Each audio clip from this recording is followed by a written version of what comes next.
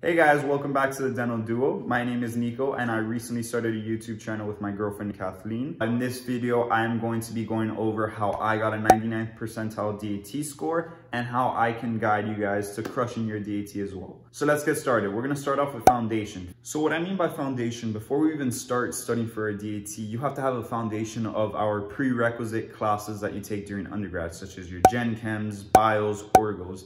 And I think the best way you can prepare for the DAT is to really focus on these classes before you even start studying for your DAT. So all you freshmen and sophomores that are still taking these classes, now's the time to solidify your foundation. Me personally, I think it's very important to try to master one of the 3 sciences on the test before you start studying, because this gives you extra time to focus on the other subjects that you might be struggling with. So for me, I TA'd Organic Chemistry 1 and 2 for 3 semesters. And I tutored it for over 300 hours. It helped me focus more on the sections I struggled with, such as the PAT section and the reading section. So that's the first step to success, having a good foundation, and that will help you immensely. The second key to success when studying for your DAT is having a program that will have your back while studying. The best program out there to study for your DAT is DAT Bootcamp. 95% of the students that study for their DAT use DAT Bootcamp and have very much success. I would strongly recommend using DAT Bootcamp. You could actually use our affiliate link Dental Duo to get 10% off of your DAT Bootcamp subscription. So DAT Bootcamp has a 10-week guide breaking down every single day what you should be doing to study for the DAT. And I think this guide was phenomenal. It helped me stay on track and it made sure I didn't overstudy or understudy. The next key to success, which I briefly talked about, is making sure you do all your practice exams on DAT Bootcamp. Not only do all your practice exams, but go question by question and understand why the right answer is right and understand why the wrong answer is wrong. So for example, in this question, what cell type is responsible for secreting gastric juice?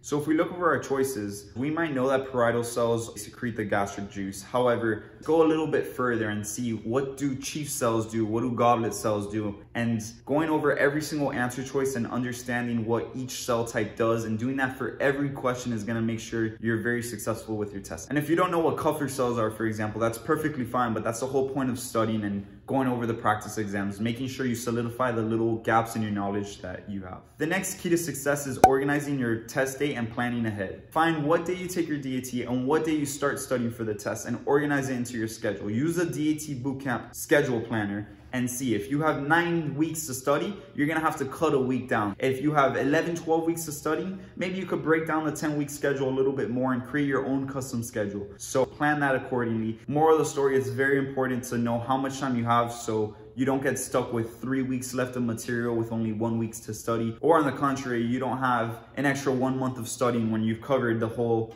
10-week course. My 5th key to success, which I think is one of the most important, is having a study buddy.